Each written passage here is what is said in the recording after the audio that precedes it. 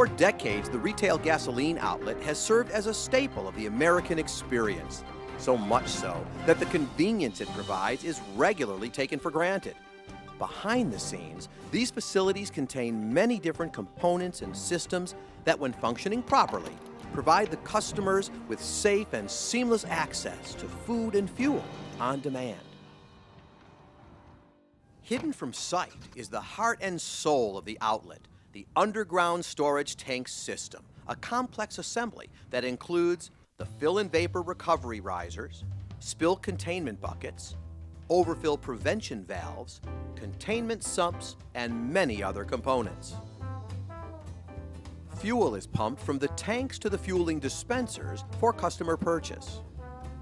Maintaining a flawlessly operating system is crucial not only to the retail outlets business, but also to the health and safety of customers, the local population, and the environment. No matter how advanced a UST system may be, there is always the possibility of malfunction and leaks. Therefore, federal and state regulations require all underground storage tank systems to be monitored for possible leaks.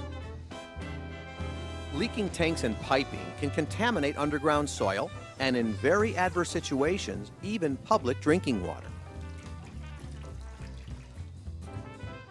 Federal and state regulations require that UST systems be monitored for leaks at various rates.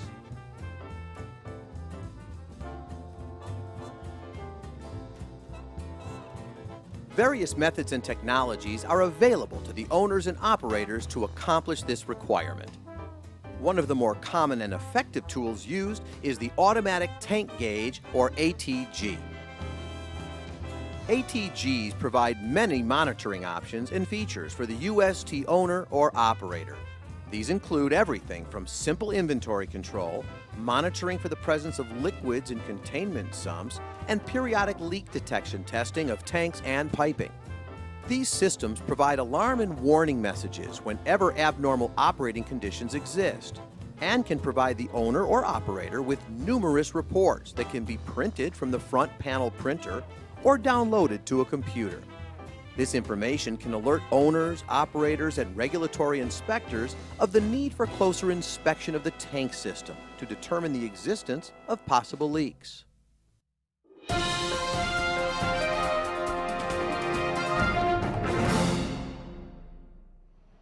The Class C operator should visually inspect the ATG system at the beginning of each work shift. The front panel of the ATG will look similar to this example. Notice that there are several components on the front panel of the ATG console. They may include an LED display or computer touchscreen, alarm and warning indicator lights, an audible alarm or warning horn, and a printer with paper. The operator should visually examine the front panel of the ATG console and determine that these items are working. Verify that the unit is on and indicating a normal operating status. If the display is off or showing an alarm or warning condition, then you will need to contact your owner or designated operator and request assistance. These are some examples of warning messages. If the display is off, it may indicate that there is no power to the console. This can be checked simply by pressing the print or alarm key. If nothing happens, then it is likely that the console does not have power.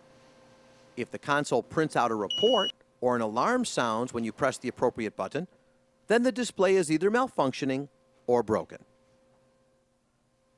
The alarm and print keys are a common method for checking the operation of the ATG panel.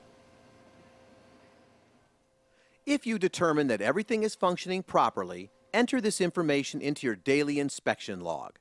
The original log should be kept on site and readily available. Also, give a copy to the owner or designated operator for review and archival. This daily monitoring routine will ensure that any issues or faults in the system will be identified quickly. Resolving issues in a timely manner minimizes the chance of large-scale leaks and incidents from occurring, keeping people, the economy, and our environment safe.